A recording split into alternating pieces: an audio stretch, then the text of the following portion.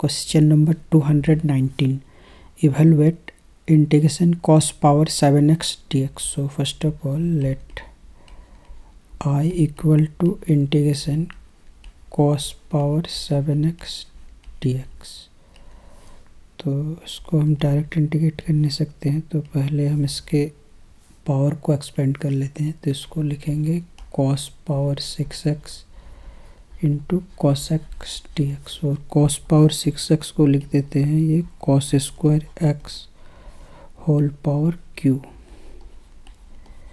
Cos x D x. और फिर इस कॉस स्क्वायर एक्स का फॉर्मूला हम यहाँ पे लिखेंगे 1 माइनस साइन स्क्वायर एक्स। और अगर हम इसमें साइन एक्स को डिफरेंशिएशन करते हैं तो ये कॉस एक्स आ जाएगा, तो इसको हम पुट करेंगे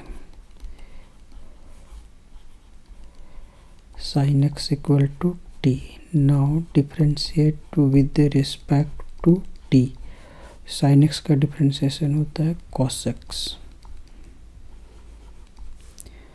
So therefore I equal to integration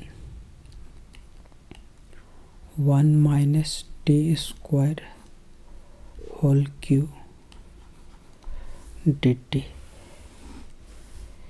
equal to integration, और इसमें इसको एक्सपेंड करेंगे तो ये होगा 1 minus T to the power 6 minus 3 into 1 into T square, और ब्रैकेट में 1 माइनस टी स्क्वायर।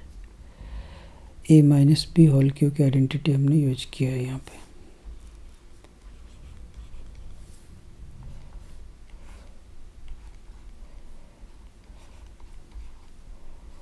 और फिर इसको मल्टीप्लाई कर देंगे तो ये होगा 3t square plus 3t to the power 4, और इसको हायर डिग्री के अकॉर्डिंग इसको ऑर्डरिंग कर लेते हैं। ये t टू द पावर 6 फिर होगा 3t to the power 4 minus 3t square plus 1 dt equal to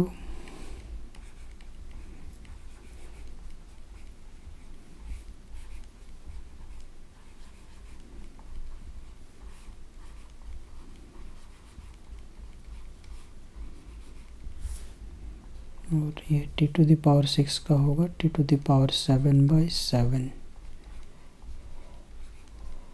और ये होगा t टू द पावर 5/5, और टी स्क्वायर का T cube by cube.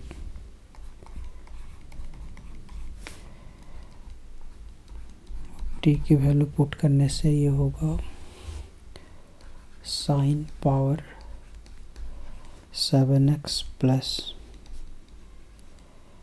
Sine power 5x, इसमें 3 से 3 कैंसिल हो रहा है, sine cube x plus sin x plus c। Answer.